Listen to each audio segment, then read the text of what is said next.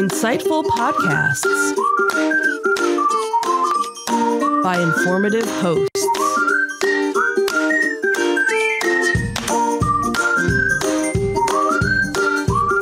Insights into Things, a podcast network.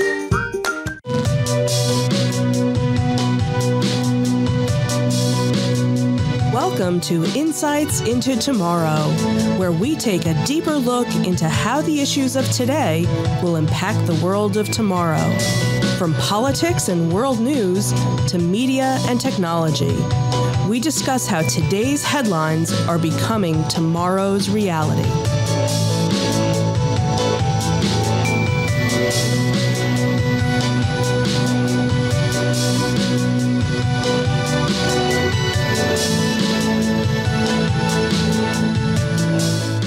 Welcome to Insights into Tomorrow. This is episode 15, Battleground, Afghanistan. I'm your host, Joseph Whalen, and my co-host, Sam Whalen. Hello, everybody. How you doing today, Sam? Doing okay. Anything exciting going on? Not much. Just prepping for the school year, getting back in the swing of things. Just counting down the days. Yeah. Days until you start or days until it's over? Yes.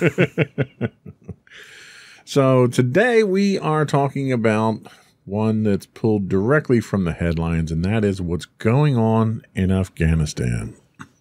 So after 20 years of military operations, over $2 trillion spent, an estimated 160,000 lives, which include 50,000 of which were civilian, 2,445 American service members, almost 4,000 U.S. contractors, and over 60,000 Afghan National Military Police. There was also almost 1,200 Allied service members, 44 aid workers, and 72 journalists. And that doesn't even count the 50,000 Taliban and other opposition fighters. The United States is finally pulling out of Afghanistan. While that's an exceedingly high toll to pay for America's longest war ever, those numbers are just a fraction of what the long-term consequences will cost.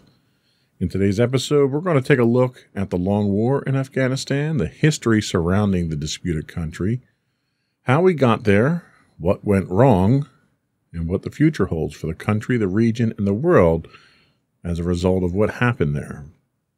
But before we do that, I would invite our audience, both our listening and our viewing audience, to subscribe to the podcast. You can get audio versions of this podcast listed as Insights into Tomorrow. Video versions of this and all of the network's podcasts can be found listed as Insights into Things. We're available anywhere you can get a podcast: Apple, Spotify, Google, Stitcher, and so forth. I would also invite our audience to write in, give us some feedback, give us some topics you'd like us to talk about, tell us how we're doing. You can email us at comments@insightsintothings.com. You can find us on Twitter at insights_things. We're on Facebook at facebook.com/insightsintothingspodcast, or Instagram at insightsintothings, where you can get links to all those on our website at www.insightsintothings.com. Ready to get started? Yes, sir. All right.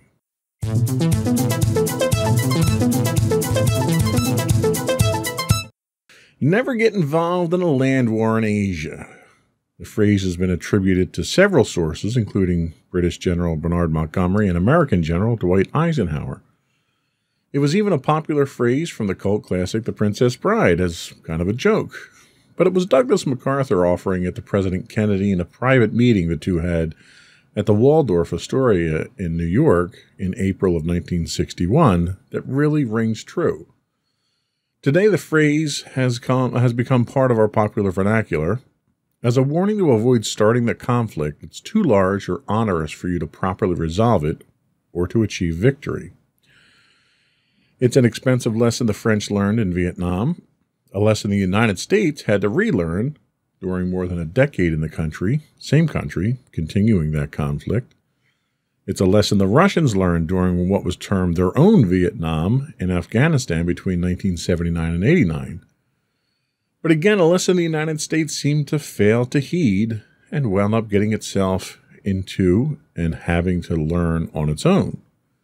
We're talking, of course, about the 20-plus years that the United States has spent embroiled in the war on terror, as it's been called, in Afghanistan, that we're now pulling out of with what can generously be described as disastrous consequences for the country.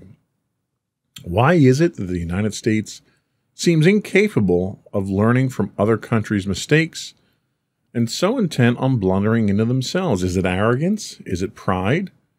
Does the United States think that we can somehow be successful where other countries have had dismal failures? What do you think? I think it's a combination of all three of those things. Excuse me. I think that America, especially when it comes to our military, we are extremely confident. And I think that we have the desire to make that confidence known throughout the world. And I definitely think that this is a symptom of that, or a result of that confidence and that overextension. Absolutely.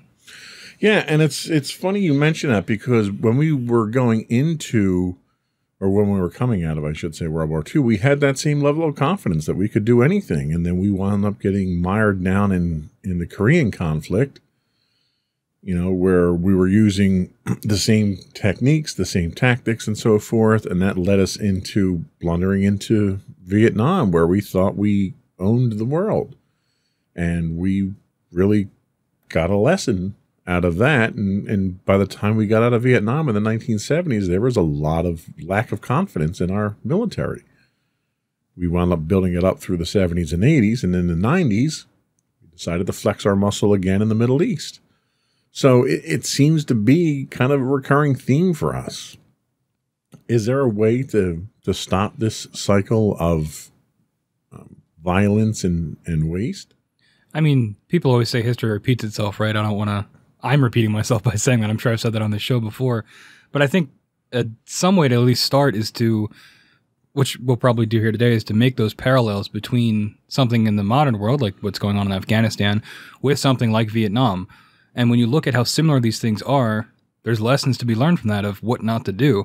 And if we can remember 30 or 40 years from now, when we might find ourselves in a conflict like that again, maybe we can avoid, getting stuck in the mud again. Yeah. And I've always been a fan of, it's better to learn lessons from other people's mistakes than your own and avoid making those mistakes. Unfortunately, our country doesn't seem to look at it from that perspective.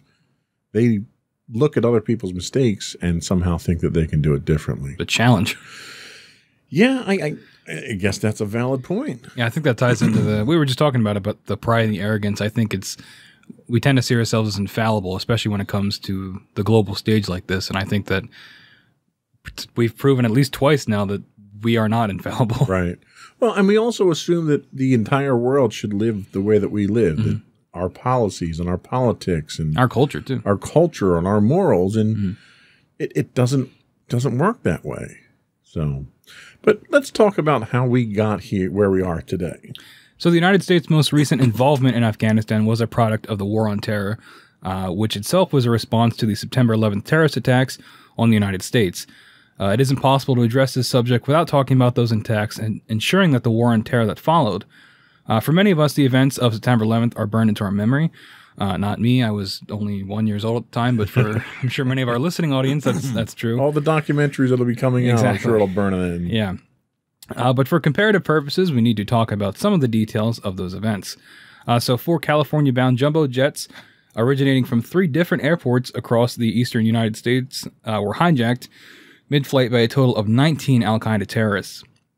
15 of the terrorists were citizens of Saudi Arabia, 2 were from the United Arab Emirates, 1 was from Lebanon, 1 was from Egypt. That's going to be important shortly. It's worth noting none of the terrorists originated in any of the countries targeted in the War on Terror. And I think that is extremely important to remember, especially when we look at the course of history that followed September 11th attacks. American Airlines Flight 11 and United Airlines Flight 175 targeted the Twin Towers of the World Trade Center in Manhattan, New York. American Airlines Flight 77 hit the Pentagon. United Airlines Flight 93 crashed en route to its intended target, which was supposed to be the White House or another D.C. building, when passengers on the plane, alerted by cell phone of the other hijackings, were brave enough to step up and stop the attackers and crash the plane. In total, 2,996 lives were lost, including the 19 hijackers. More than 25,000 are estimated to have been injured. So that's another interesting statistic, just those numbers alone. So just shy of 3,000 lives were lost in that attack. And if we take a look back at the numbers we threw out at the beginning of the show here of the number of American servicemen, so we had almost that number of servicemen killed in Afghanistan alone. We had more than that number, almost 4,000 U.S. contractors killed. So the death toll of Americans who died in Afghanistan now almost doubles what the death toll was during the attacks on 9/11. Does that have any resonance with you? Well, I think when we're looking at these numbers, they can get lost in the weeds very easily. I think personally, it's when you look at these statistics, it kind of desensitizes you to the loss of life in general. I think if even one life was lost, that's a problem. Sure. But I think that it's difficult to compare because the 9/11 attacks these people were seemingly randomly just taken out, out of nowhere. Whereas we're comparing the lives of soldiers that they know what they're stepping up for, and they know the risk of what they're volunteering. Is that the right word? I guess just signing up for in general. Sure, yeah, their enlistment. Yeah, so and they have that duty that they want to protect. I mean, you look into the civilians that were killed; they also had no idea what was going to happen to them. But it's difficult to even fathom those numbers from 3,000 to 50,000. Yeah, I think you make a valid point. Our military, when you enlist in the military, there's a certain assumption that there's a risk you're taking on yourself. I think our government should be first and foremost looking to mitigate that risk as much as possible. Mm-hmm. And I think for the most part they do. I don't think we lightheartedly put our troops in danger, or do it in situations where it can't be warranted or justified. Mm-hmm. But the number of dead that happened in Afghanistan is still a staggering number compared to 9/11 and our response. That was our response to 9/11. Mm-hmm. So on September 16th, 2001, then President Bush, George W. Bush, coined the phrase war on terror to describe the United States response to the terrorist attacks on the United States. This includes the following: targeted strikes against al-Qaeda insurgency in Yemen, which the United States had been involved with already since 1998. American-led, quote, intervention in Afghanistan, which started in 2001. The Iraq conflict, which started in 2003 on, at best, dubious evidence of terroristic activity, as well as the pursuit of Osama bin Laden into Pakistan starting in 2004. On May 23, 2013, then President Barack Obama announced that the global war on terror was over, saying U.S. military and intelligence will not wage war against a tactic, but will instead focus on a specific group of networks determined to destroy the U.S. So that's great. 2013, the war on terror is over. Everybody can come home, right? No. On December 28, 2014, the Obama administration announced an end of the combat role of the U.S.-led mission in Afghanistan, despite the fact that the U.S. continued to play a major role in the war on Afghanistan. I think we're giving a little bit of lip service there to try to get some votes, maybe. Mm-hmm. Then in 2017, President Trump significantly expanded the military presence in Afghanistan after the war on terror was over and our military mission in Afghanistan was over. We're sending more troops back in 2017. I'm thinking the messaging here that we're getting really is kind of inconsistent with the reality here. What are your thoughts? Yeah, definitely. I think that this war on terror has been used as a political tactic since it started, right? So you had President Bush Jr. on the American battleship with the mission accomplished. Yeah. There was that. There's what we were talking about here with Obama. It's always if we can end the war on terror, right? That's a way to get bonus points with the people. And I think that's really all it is. It's never sincere, right? And I know we talk about politicians and they make insincere claims all the time. And I think that this is just a prime example of that. Yeah, I think the problem that we run into is every politician wants to be known for winning a war, but not fighting a war. Mm-hmm. Because when you fight a war, it's dirty. Lives are lost. It costs a lot of money. There's a lot of carnage. You get a lot of bad press when bombs are going off and civilians are dying and American troops are dying. But when the war is over, and I think this was the kind of the product of the Gulf War in the 90s. You know, it lasted so short a period of time and was such a resounding victory for the United States that George Bush, the first Bush's presidency, skyrocketed in popularity after that. Of course, it didn't help him win re-election, but everyone wanted to get that jump in popularity, so everybody wants to declare this war is over. I don't think you can really do that in the middle of a war if you still have troops on the ground, still fighting, still dying, still, bullets flying.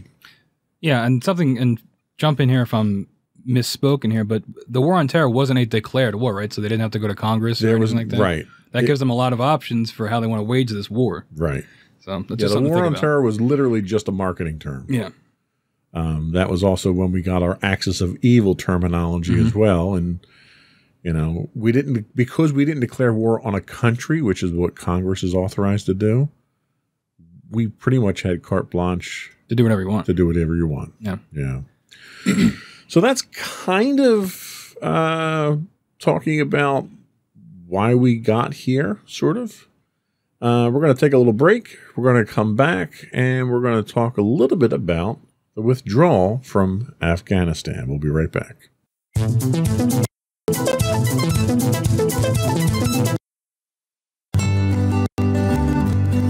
Insights into Teens, a podcast series exploring the issues and challenges of today's youth.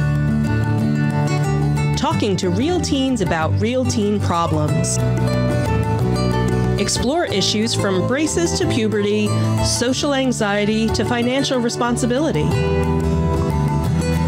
Each week, we talk about the topics concerning today's youth. We look at how the issues affect teens, how to cope with these issues, and how parents, friends, and loved ones can help teens handle these challenges. Check out our video episodes on youtube.com/insightsintothings. Catch our audio versions on podcast.insightsintoteens.com or on the web at insightsintothings.com.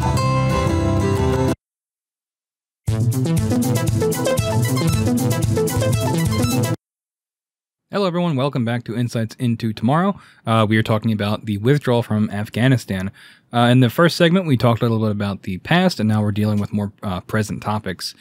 So on April 14th, 2021, President Biden announced the full U.S. troop withdrawal from Afghanistan by September the 11th this year, which would be the 20th anniversary of the September 11th attacks.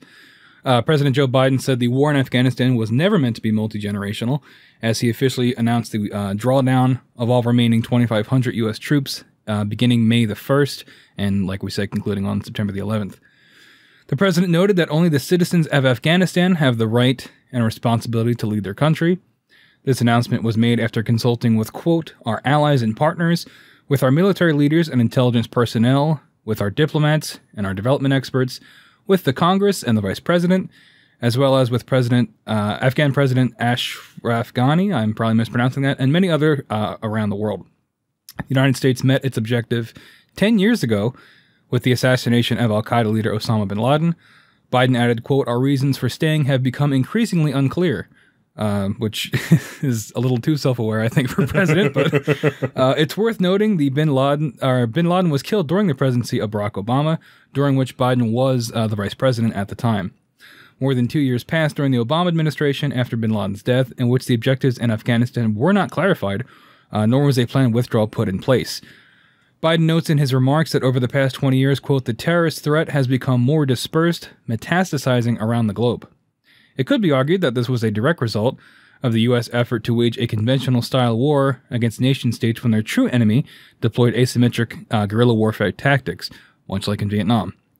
It's important to note that while still in office, Donald Trump negotiated a deal with the Taliban to withdraw U.S. military personnel.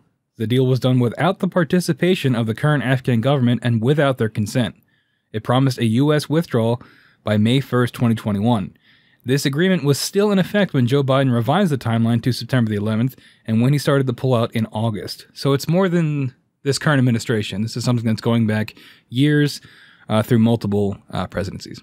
So just a couple of things that are worth pointing out here. Why in God's name would anybody pick September 11th for the date to pull out of Afghanistan, a conflict that was triggered by a terrorist attack on September 11th? Did nobody mention to Biden that that date was kind of important and you probably didn't want to paint targets on the backs of our soldiers for that? I could see the reason for going for it for like patriotic reasons, because 9/11 is obviously like a very hot button topic for, to stir up patriotism and fervor for that. And it being exactly 20 years, I could see him wanting... So you figured it would look better for us to tuck tail and run on the anniversary of September 11th? Well, yeah, it's not a good look either way. I mean, the optics there are terrible. Yeah. Like, who's advising him on these things? I mean, someone clearly must have mentioned to him that September 11th isn't the best time, so he pulled it back to August 31st, which doing it in a shorter period of time, I don't think was really a good idea. I think clearly it didn't work out. No, clearly it didn't. I would have pushed that deadline a little bit further forward. But the other thing that's interesting here is they note that there's only 2,500 troops in country right now to do this evacuation. Now, this announcement came on April 14th. Why on, August 1st are there still people even in country? Because there are American civilians that are still in country. I saw one article in which there was a school trip. First of all, who the hell goes to Afghanistan on a school trip? What, like college or like high school? Or? I didn't read the details on it, but either way, I'm thinking that's a terrible senior trip at that point. I mean, you need to talk to your tour director or something there. But why are people even in country at this point in time when the United States has announced a hard deadline for a pullout? Couldn't tell you. Honestly, it's maybe bureaucratic reasons, red tape, people can't get out. If they work with the embassy, maybe it's a visa issue, getting out of country, global travel restrictions because of the pandemic. I don't know. I'm just spitballing. And probably is a combination of all of those. But it just seemed a little strange that we knew we were pulling out and we didn't do things to expedite that withdrawal of civilians. Yep. And the fact that we've only got 2,500 troops in there who can't handle the security of this withdrawal itself.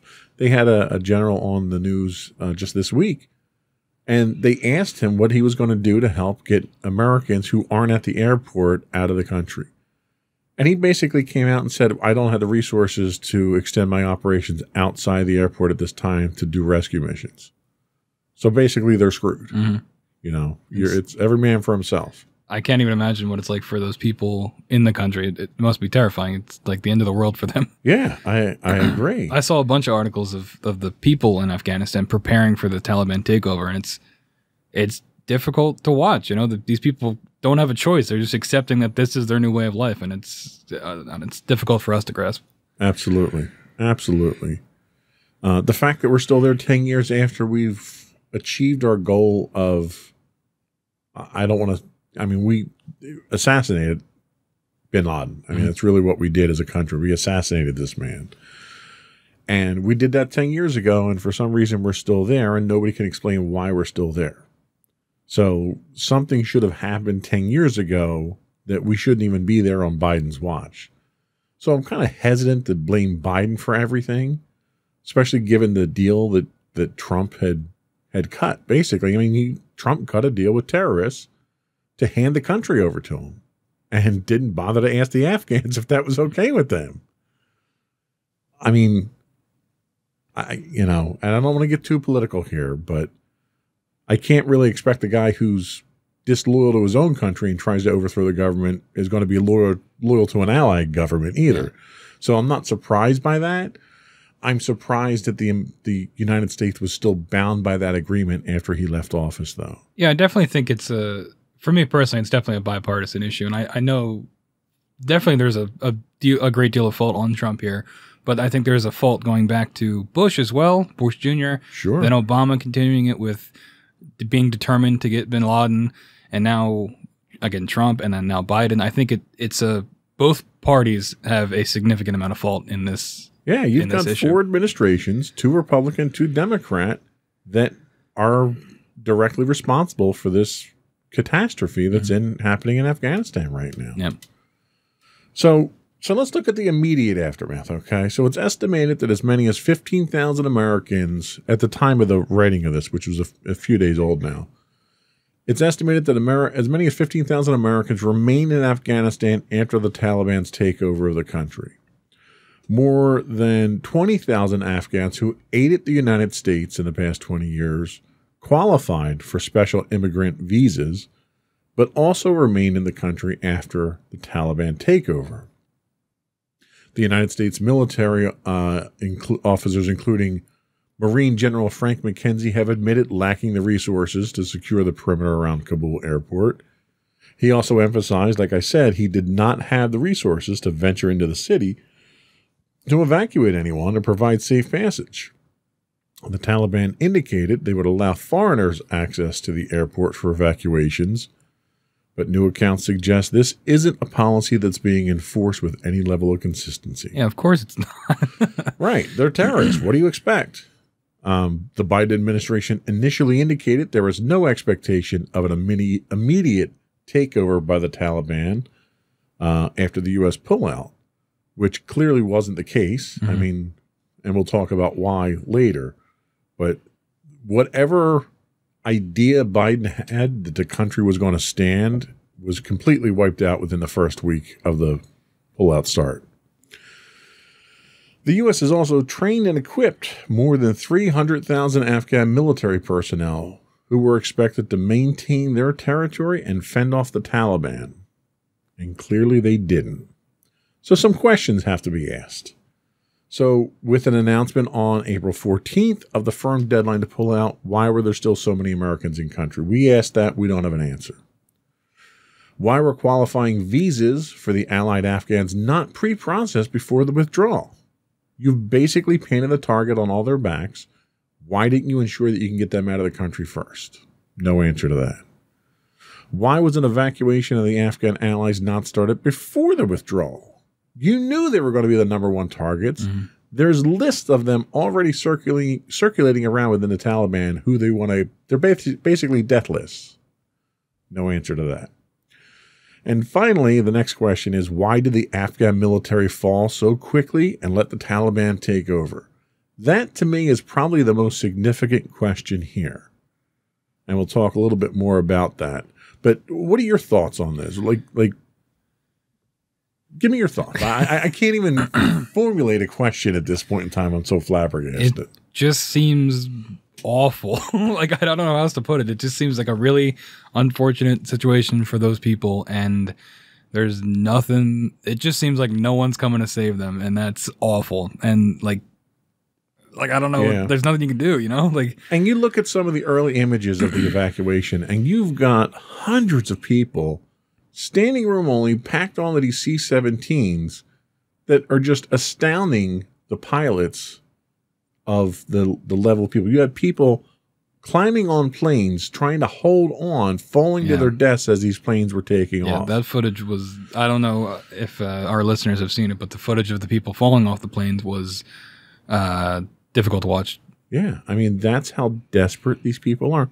There's pictures of people on the perimeter of the airport handing their children up to people over the wall to at least try to get these infants out of the country because they know they're not going to be able to get out of the country. And it's impossible not to compare it to the fall of Saigon, right? Like the evacuation absolutely. of Saigon, people, helicopters going down, people scrambling. It's what makes it not impossible to talk about that is because Biden said, you're not going to have another Saigon. Yeah. And then they did. And you do. Yeah. I mean, the images of the fall of Saigon where helicopters are landing on the American embassy to get the last few people out. You have, there were accounts during Vietnam that you had South Vietnamese pilots that were stealing aircraft, evacuating their neighborhood.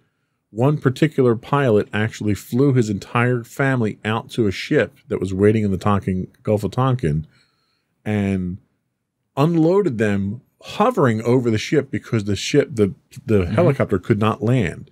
And then he had to ditch in the sea and be recovered. Yep. You're seeing that level of desperation now. Only you don't have all those outlets because you're in a landlocked country. Yeah. And the other countries, surrounding countries, are closing their borders down. They're not letting refugees out. And you've got the Taliban are not allowing Afghans out of the country at this point. It's a tragedy that should have been stopped 10 years ago. Should have never been started 20 years ago. Yeah, and I said it before, it's like, for these people, it's like the end of the world. Like, there's nothing they can do. And it's for us in the comfort of our own homes to watch their worlds fall apart. It's, I don't know. It's, yeah, I mean, life was difficult before in a war-torn country which Afghanistan's been for the last, 40 years. But to lose everything, what little bit you might have accumulated, what roof you did have over your head, and then to be hunted down by this terroristic regime that is trying to impose a draconian system of law on you that you might not adhere to, believe in, that the rest of the world doesn't adhere to. It's a tragedy that's been long in the making, but one that we've contributed to as a country far too much. Mm-hmm. So we're going to take another quick break. We're going to come back, and then we'll talk about what went wrong. What are some of the things that went wrong that we can immediately, playing Monday morning quarterback, and talk about.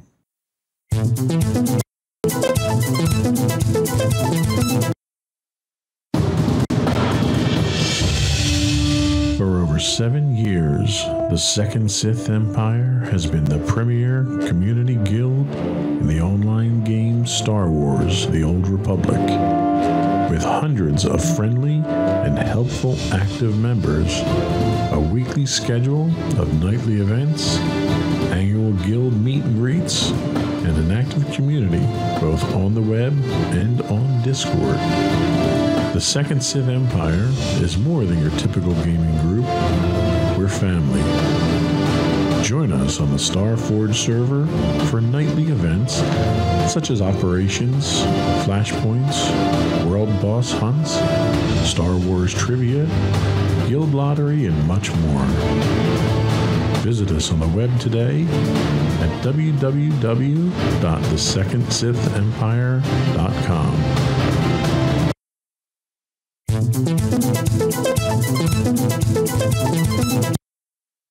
Hello, everybody. Welcome back to Insights into Tomorrow, Battleground, Afghanistan.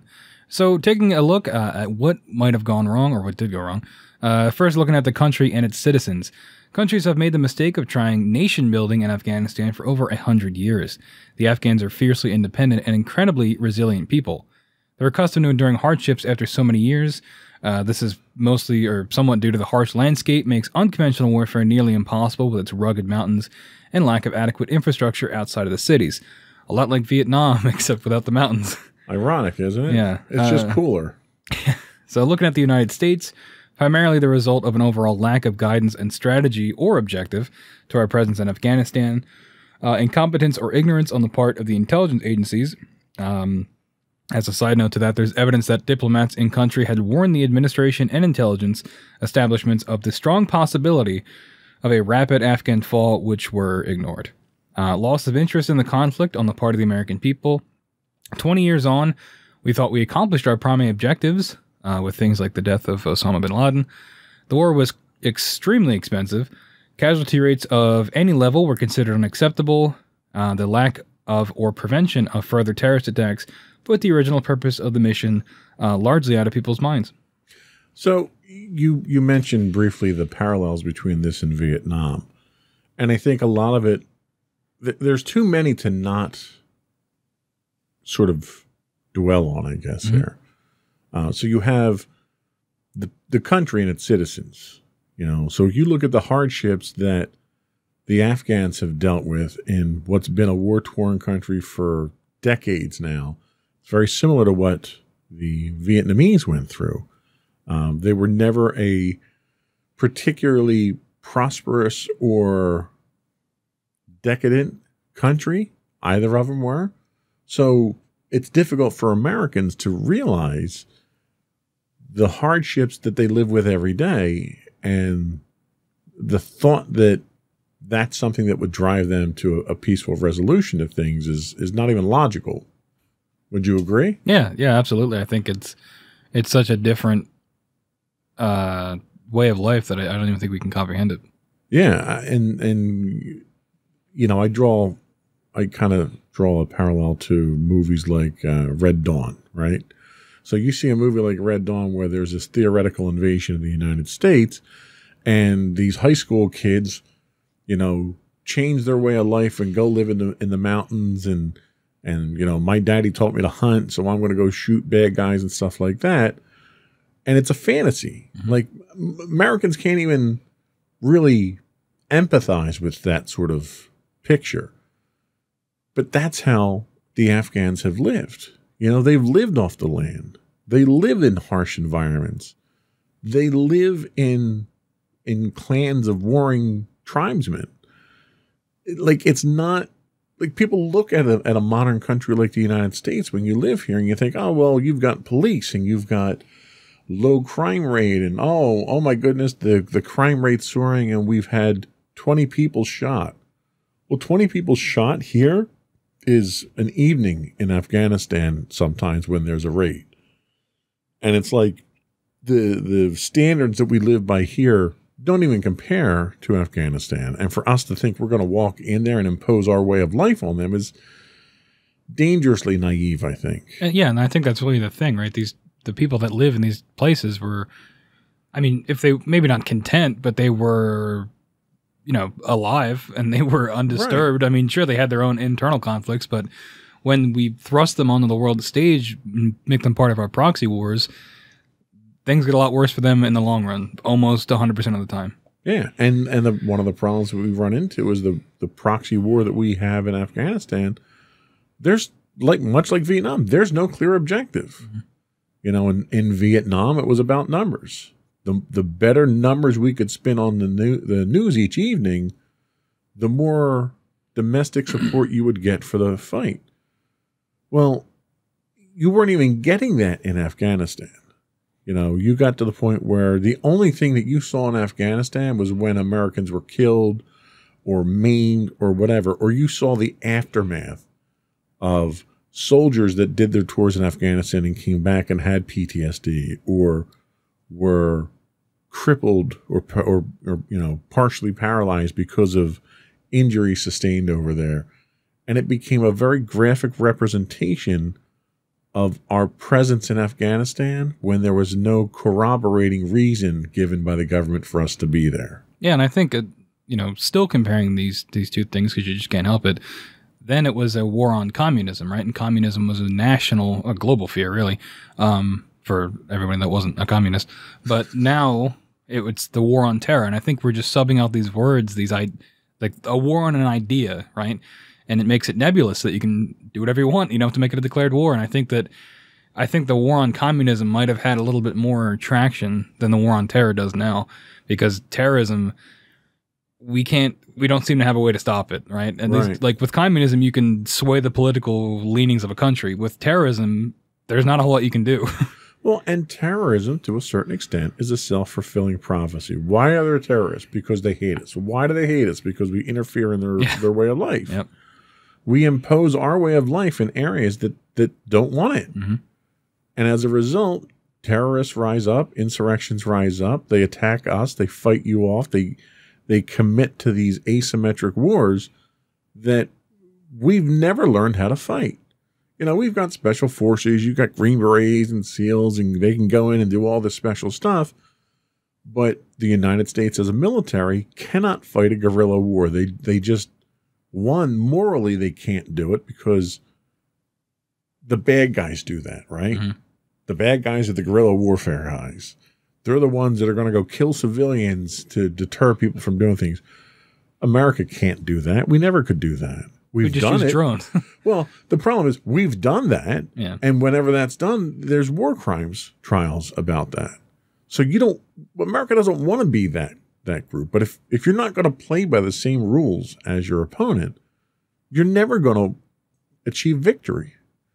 And if we're unwilling to play by those rules, which we should be unwilling to play by those rules, then you can't engage in that kind of warfare. I don't know. I think there's a decent argument to be made that drone strikes are our version of guerrilla warfare because civilians die by the hundreds in those, and the cost of those armaments, I just think it's different than the boots on the ground approach where it's, instead it's a plane taking out, the amount of civilian casualties for one insurgent to be taken out is, And that's a valid point. When people see drone strikes, it's almost like a video game. Yeah. You don't see Americans in there slaughtering women and children. You see a shot from 20,000 feet, you see a brief flash, and then you see an explosion. Mm-hmm. And it's almost a sanitizing way for us to do terrorist bombings. Yeah. That's a very good point. So the next thing that went wrong here is one that I think can't be ignored, and that's the Afghan military. I mean, let's face it, they collapsed like a cheap lawn chair. Maybe it was incompetence, indifference, cowardice, whatever it was that caused the Afghan armed forces to simply cave. We don't know what it was. But given the rate at which cities were being captured, I think you had a lot of Taliban sympathizers. The fact that the Afghan government was relying on warlords in outlying districts to get their personal armies to defend the land. They're warlords.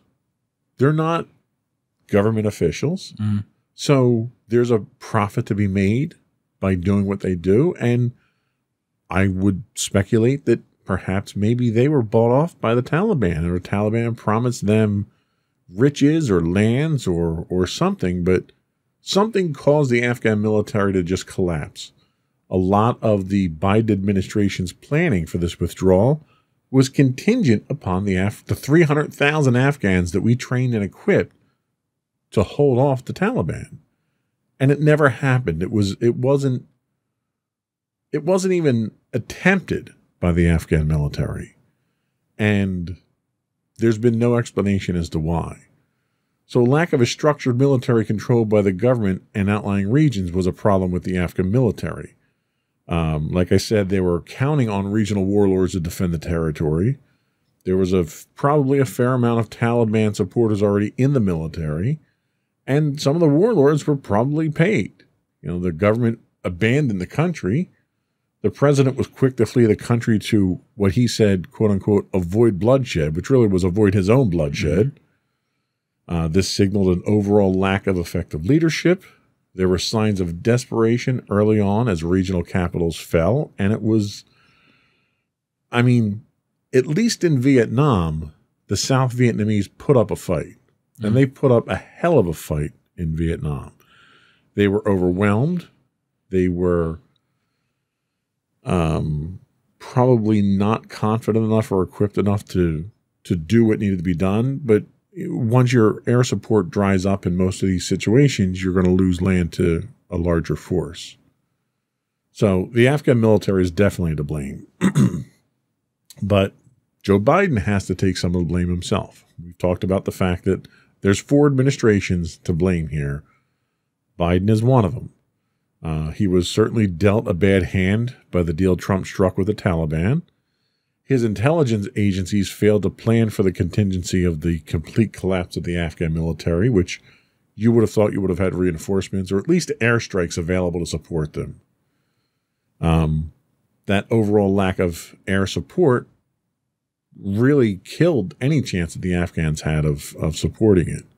It almost struck me as the Bay of Pigs invasion, where the United States the CIA trained up these Cuban refugees to send them over to Cuba to invade, promised air support, and then none of it happened, and they all were captured.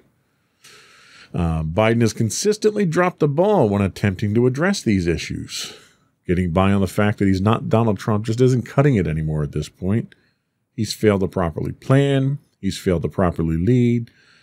And he failed to provide remedies to resolve the issue. Now, a lot of people at this point in time are kind of jumping to conclusions and calling for his resignation. And I think that's grossly premature. there have been a lot of mistakes made by presidents over the years, none of which are impeachable or worth resigning over. I don't think the Afghan withdrawal is one that we should be demanding his resignation for. And there was reports that there were some Republicans that were preparing articles of impeachment, which, you know, given the political theater we went through during the Trump administration, I'm not surprised by that. But, you know, Biden definitely was not doing his best during this. What do you think? Yeah, I definitely agree. I do think that no matter who would have been president, someone was going to have to bite this bullet eventually. If this withdrawal was ever going to actually happen, I don't think anybody, no matter who was in office, would have made this look like a victory. Just like in Vietnam, was peace without, or victory without defeat, or something like that, or whatever we called our peace with honor. Yeah, that's what it was. So we can make ourselves feel better about it. But in this case, there isn't any of that. I think it's a really, really bad look for him as a president. We talked a little bit about it before the show, but the image where he's up on the podium sort of for his moment of silence. For his moment of silence shot, yeah. I understand what he was going for in terms of wanting to be compassionate and you know, those things. And I think that is important for a president to be. But I think people, his opponents, and even people that voted for him, are already looking at him and seeing him as weak. And I think that this is definitely contributing to that image. And I think, obviously, there's lives being lost here, but I think for him as a president, he's really got to step up and really look like a leader that the people that are still trapped in Afghanistan can hope and trust that they will actually receive some assistance. You're absolutely right. And I can't help but think, regardless of who did the pullout, they were going to have a tragedy on their hands. Mm-hmm. It's something that should have happened after bin Laden was assassinated.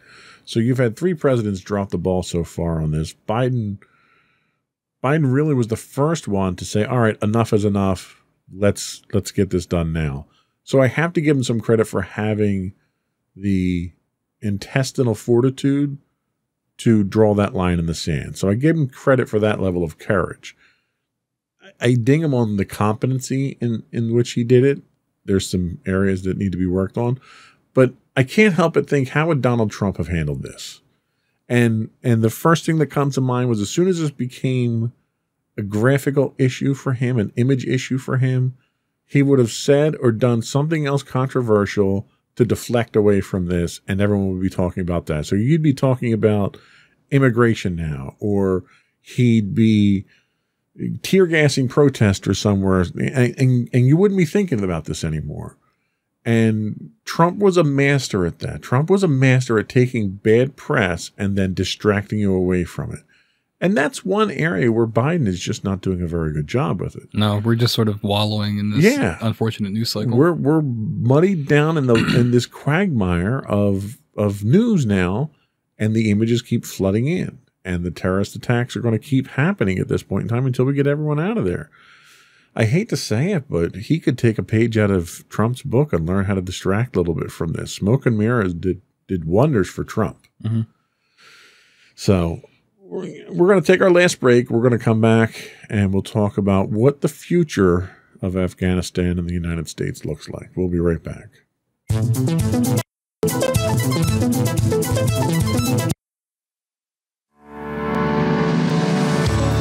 Insights into Entertainment, a podcast series taking a deeper look into entertainment and media. Our husband and wife team of pop culture fanatics are exploring all things from music and movies to television and fandom. We'll look at the interesting and obscure entertainment news of the week. We'll talk about theme park and pop culture news. We'll give you the latest and greatest on pop culture conventions. We'll give you a deep dive into Disney, Star Wars, and much more. Check out our video episodes at youtube.com/insightsintothings. Our audio episodes at podcast.insightsintoentertainment.com, or check us out on the web at insightsintothings.com.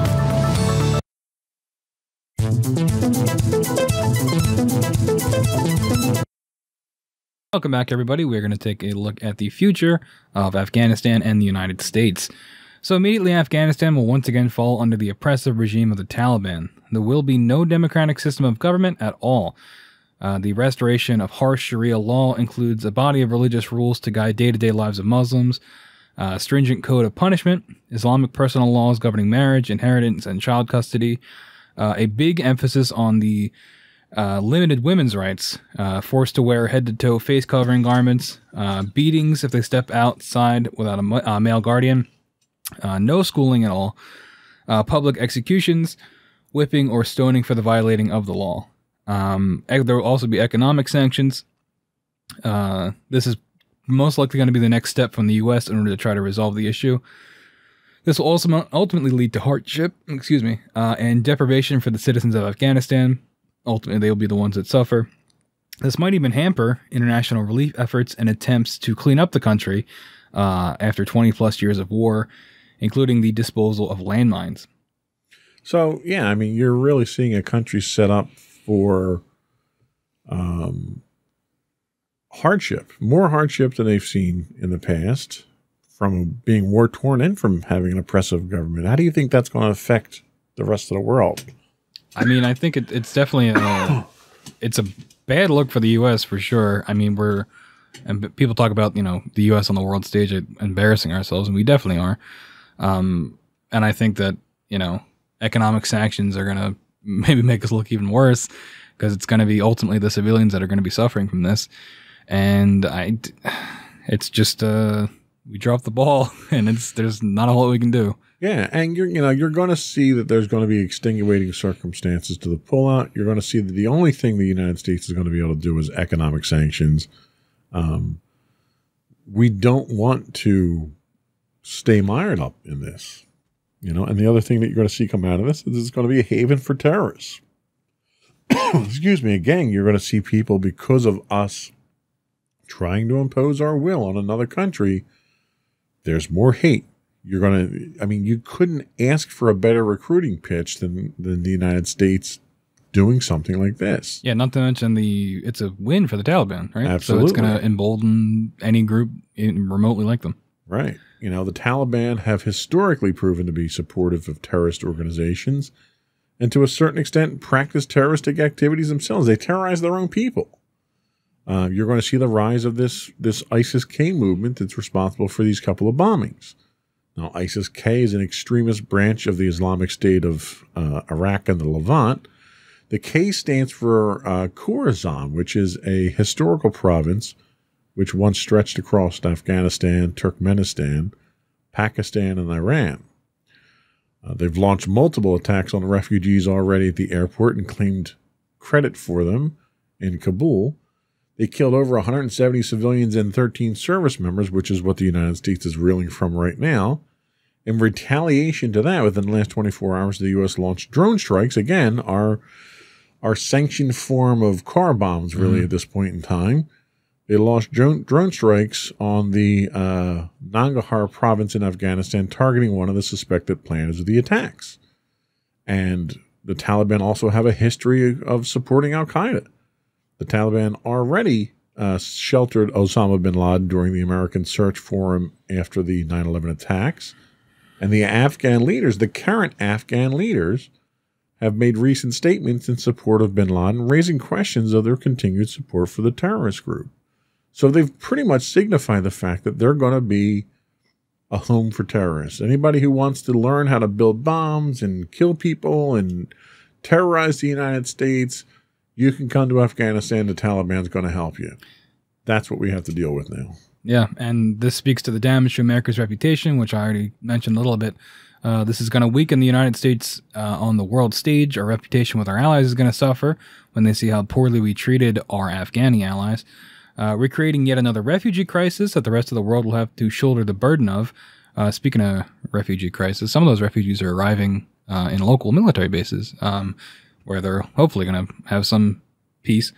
The Afghan Civil War. It's hard to imagine this not ending with a bloody civil war among the Afghans. It wouldn't be the first or the last time. Civil war is an opportunity to have a proxy war, which we already mentioned, between other less involved countries. Ultimately, the region's going to continue to be war-torn for years to come.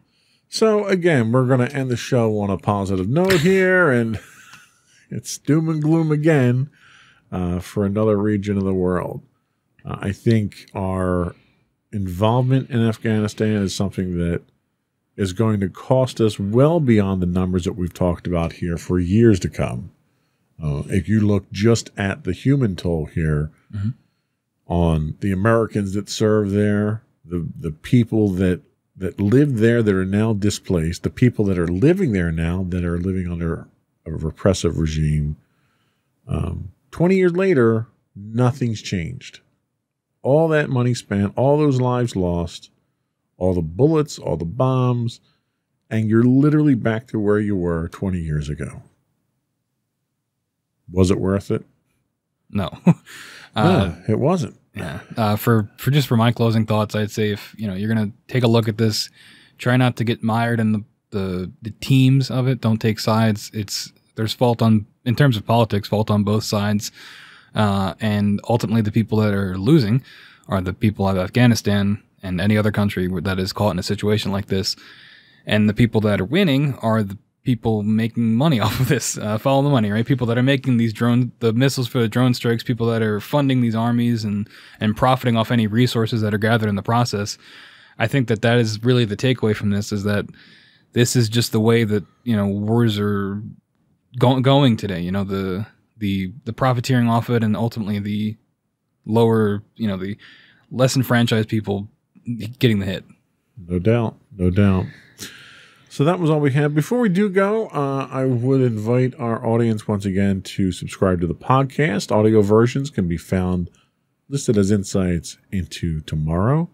Video versions can be found listed as Insights into Things on Apple Podcasts, Spotify, Google, Stitcher, etc., etc.